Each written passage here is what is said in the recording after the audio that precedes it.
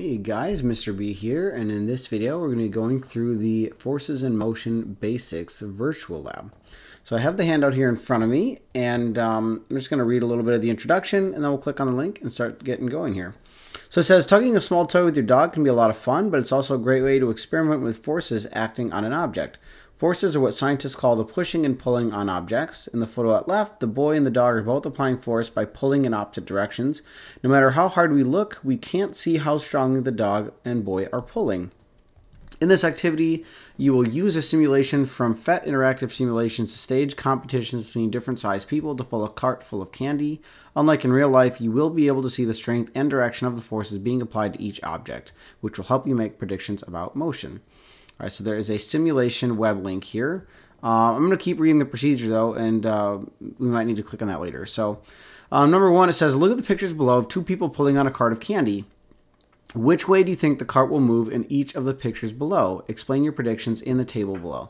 Okay, so the first picture, it looks like we have, let me zoom in a little bit here. There we go. So you got a big guy who's in blue and a smaller guy in red. I'm going to predict that the cart will move. So say the cart will move to the left.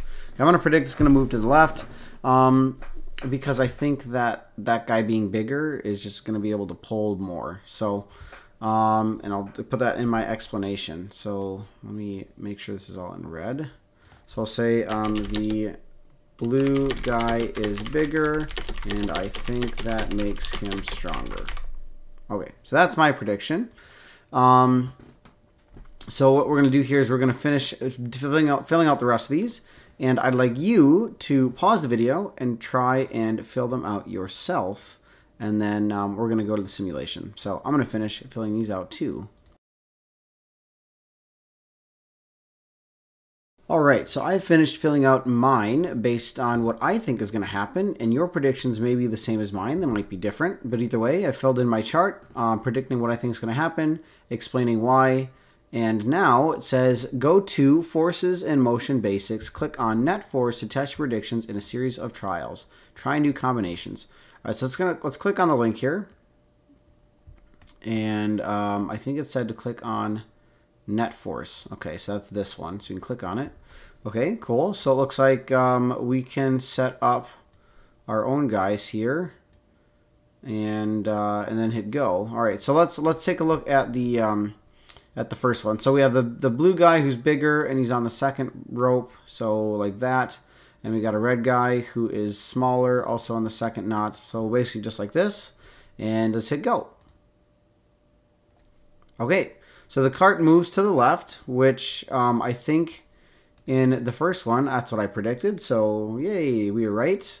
And I think it's because the blue guy is bigger. And if we look at the forces here, the left force is larger than the right force.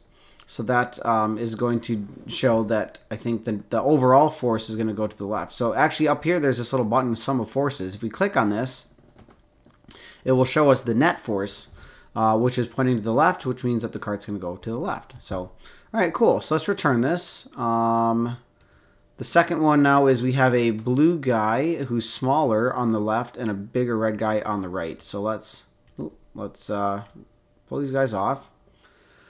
Smaller blue guy, bigger red guy. They're on the second knot. So, okay, actually, you know, let's put the really big guy up there because why not? So, all right, I predicted the cart was going to the right, so let's hit play. Okay, so there we go. Moves to the right. We can even see again that the sum of forces is pointing to the right because the right force is larger than the left force. So, all right, cool. So let's, again, clear this, return that, put these guys back. For the third one, we have the bigger blue guy who's on the third knot on the left. So, third knot. And the red guy is on the second knot, but he's smaller. So like this. And I predicted the cart was going to go to the left. So let's hit play. Okay, cart moves to the left. Again, the blue guy is able to pull with more force than the smaller red guy on the right. And we have then two guys on each side of the same size on the second knot. So let's return these. And this guy was there, and that guy is, I guess it doesn't matter. That guy's there. And I put the cart's going to stay in place. So let's hit go. Okay, so it looks like the cart is not going anywhere. And I had said because I thought that both guys are the same size, that they'll pull with the same amount of force, and it won't go anywhere. And if we look at the forces here, they're the same size. So our net force is 0, which means it's not going to go anywhere. And then the last one, you have guys of the same size, but one's on the first knot, the other one's on the last knot. So first one is here, and the other one's there. And I put that they're going to be in the same, the cart's going to stay in place. It won't go anywhere still. So it said go. All right, and we get the same thing. So it looks like it doesn't matter if you are close to the cart or far away from the cart. It only matters how big the guys are. So, all right, cool.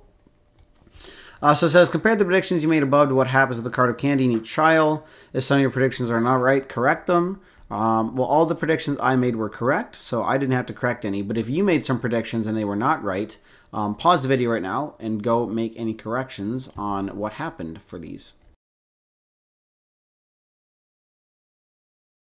All right, number 4, look at your table. What are some rules that you can use to make predictions about which way the cart will move? You might ask yourself questions like, does it matter that the people are red or blue? So based on what we just did, I don't think it mattered if they were red or blue. I think it only mattered how big they were.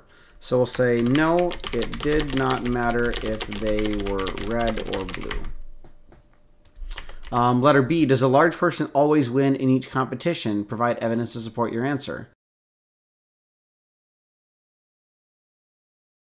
So looking at these ones, and all the ones where there was a larger guy on one side than the other side, yeah, it seemed like the cart was going to move in his direction. So does a large person always win? Yes. A larger person always wins in each competition. This can be seen in, so let's see, we had first trial, second trial, third trial, where there's a bigger guy on one of the two sides. So you can say this can be seen in trials 1 through 3, where we had a larger guy and, oh, all right, that's fine, whatever. I don't know why it's over there, but anyway. In trials 1 through 3, there's a bigger guy on one side, and that side always seemed to win. So, letter C, if two people are pulling on opposite sides, does the cart always stay still? No, obviously we had two people pulling on each side for a lot of these, and the cart only stayed still in 2 of them when these 2 guys were equal size. So we'll say, no, the cart will only stay still if the 2 people are the same size on opposite sides of the cart. Part D, does it matter what part of the rope a person holds? Provide evidence to support your answer.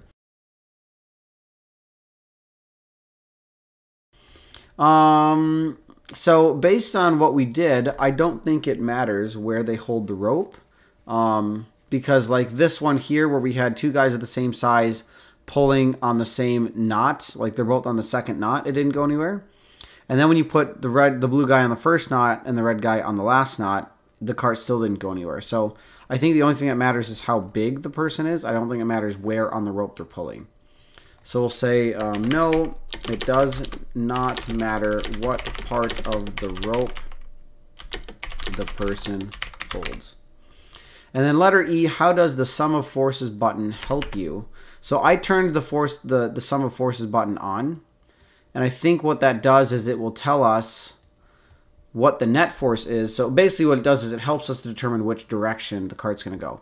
So when there's no sum, right, the sum is 0, the cart doesn't go anywhere. However, as soon as we add more force and the sum becomes pointing in one direction, the cart starts to move that direction. The sum of forces button helps us by determining which direction the cart is going to move. Okay, I think that's what we want to put down. So let's say the sum of forces button helps us to determine which direction the cart is going to move in. All right. So second part here, it says, further explanation, more on forces. Try using the motion tab on the Forces in Motion Basics Simulator. Okay, so let's click on this again. Let's close this other tab. So now we want to click on the Motion tab. All right, try using the motion tab. So motion, okay, let's click on that. All right, we got a guy with a skateboard and a big crate and some stuff down here. It says, explore the impact of mass on the speed of a pushed object, such as a refrigerator, crate, or person. So it says, number 1, what happens to the crate when you use the person to push it? Push with 25 newtons of force. All right, so we have our guy. Down here, we can adjust this little slider. So let's set this to 25. Oh, I guess, can we set it? Oh, there we go. Okay, let's set it this way, I guess. So 25 newtons of force. It looks like the cart starts to move in the direction we're pushing. Okay. There's some other things up here. Let's just turn these on just to see what happens. Okay, so the cart's moving. Now here's something interesting. We notice that the speed is actually increasing. So it's not even that the cart's moving, but that it's accelerating too. So that's something to make note of. All right, so let's pause this. So let's just answer this here real quick. So it says, what happens to the crate when you use the person to push it? The crate starts to move in the direction we are pushing. Okay. Number 2, what is different if the person pushes more? So it says increase to 50 newtons of force. All right, so what happens if we push more with more force? So right now we're at 25. So let's maybe reset this and let's go to 50. Oh, there we go. Let's go to 50. Okay, so it looks like the cart's just moving. Now maybe it's too hard to see when we do that. So actually, let's do this. Let's turn all this on. Let's go to 25 first, and then let's go up to 50. So let's go to 25. Okay, so just observe for a second.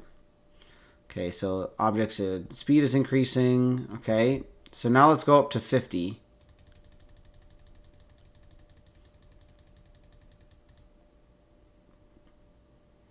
All right, so one thing I noticed right away is the speed here is going up faster when we're pushing with 50 newtons, whereas before it was going up kind of slower when we were only pushing with 25. So I think the main thing I notice here is when we push with more force, the object accelerates at a faster rate, or the speed is going up faster. So let's say that. So let's say if the person pushes with more force, the object accelerates at a faster rate. That was the main difference I saw. You try it on yours and see if you see the same thing. All right, number 3.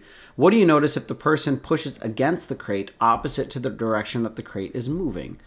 All right, so let's hit play. So the crate is going to the right.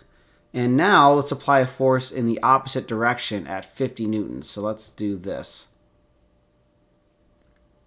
All right, so immediately we see that the object's speed is now decreasing. So it's slowing down, it's decelerating. So it seems like if we push against the object's motion, right, it was moving to the right, but now we're pushing to the left, the object begins to slow down or decelerate. I would assume that eventually it will come to a stop. And then after it comes to a stop, maybe it starts going to the left or to the left, I guess. So let's see here. This comes to a stop. Ah, okay, now it starts to accelerate, but now to the left. All right, so interesting. So it seems like when you push opposite of the direction of motion, so if the cart's going to the left or the right, and you push against it, it will eventually come to a stop, and then from there it will start to accelerate in the direction you're pushing. All right, so we're going to put that down. So we'll say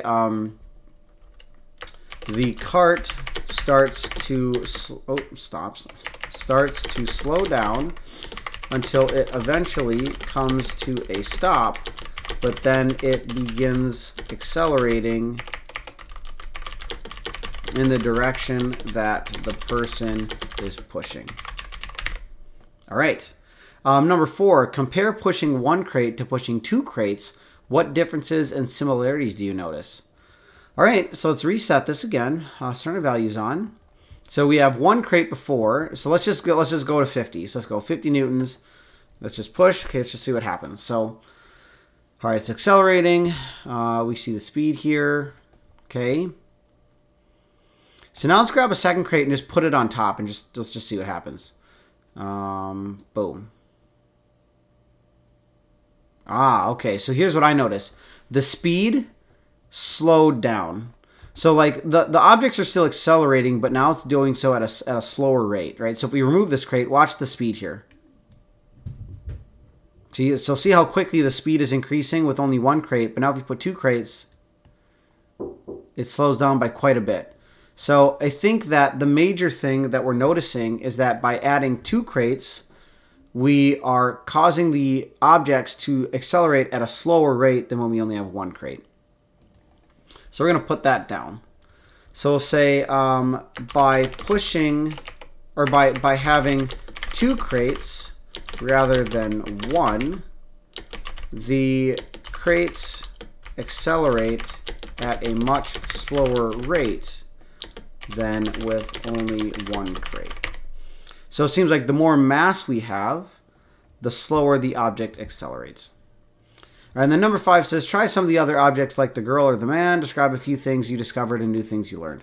Okay, so I'm not going to do this part, but for you, I'd like you to just kind of mess around with it, right? So you hit reset, turn these values on, maybe throw like a guy on there, maybe take the crate off, you know, throw the girl on top or whatever, and, you know, just try pushing around and just kind of see what things you learn, what things you happen, and then write those things down here. So, all right, guys, that is it for this virtual lab. Thanks for sticking with me. If you have any other questions, please let me know, either through email or maybe in class.